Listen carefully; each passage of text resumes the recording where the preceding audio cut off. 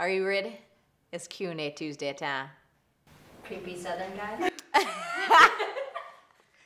That was creepy Southern guy. We're gonna roll with a question from Jennifer, and Jennifer writes, Dear Marie, how would you teach entrepreneurial skills in the developing world? What could the curriculum look like? How would you tailor a curriculum to make it relevant to the local context or situation? I'm currently pursuing a master's degree in international education and work for a UN agency on international development issues. Nice work, Jennifer. I was a participant in Rich, Happy, and Hot Live this past fall. If you don't know what Rich, Happy, and Hot Live is, you better recognize. I'm so inspired, but I'm unsure how to bridge the gap between the two worlds. Grateful for any advice or insight. You rock, Jennifer. No, you rock, Jennifer. So here's what we're gonna do. I want to get this concept embedded into your mind. Everything is figure-outable. Everything. So you have this desire, right, to figure out a curriculum to teach entrepreneurship in the developing world. So I put myself in your shoes and I said, well, if I was Jennifer, what would I do? The first thing I thought about was getting a super high-end research assistant to figure all of this out for you. And I went ahead and did that. So what I did is I went ahead and Googled how to teach entrepreneurship in the developing world or developing countries, and I typed this in. Guess what? I came up with 2.75 million hits. Now, the reason that I went to Google is because obviously in a video that's just about, 5 or 6 minutes long, I can't really develop an entire entrepreneurship curriculum for a developing world, which I don't know exactly what that world is or what country it is.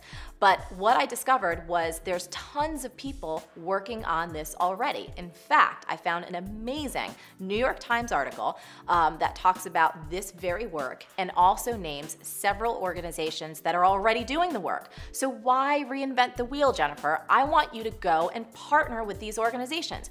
The internet is the best thing on the freaking planet. If you have something you want to create, which is this, all you need to do is Google that shit up and then use social media, use your skills to just reach out to those organizations, make some contact, and find out this. What is already working? There's people doing the work in the field.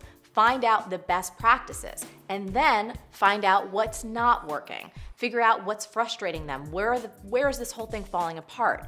That's where you can use your entrepreneurial skills and your creativity to really develop a curriculum that's gonna kick some major ass.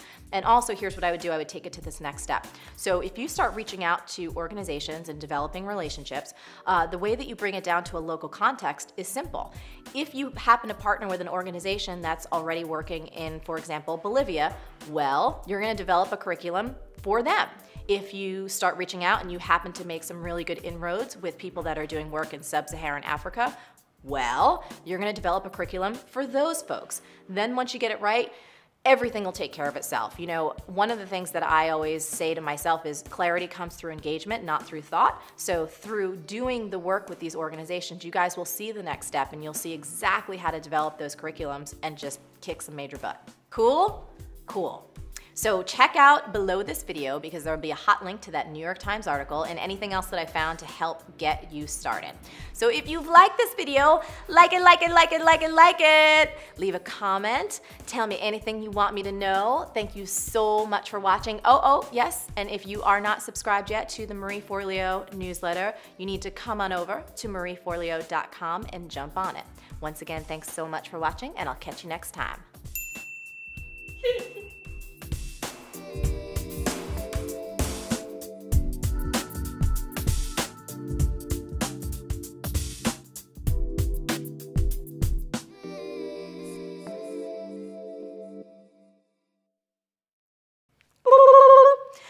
So there.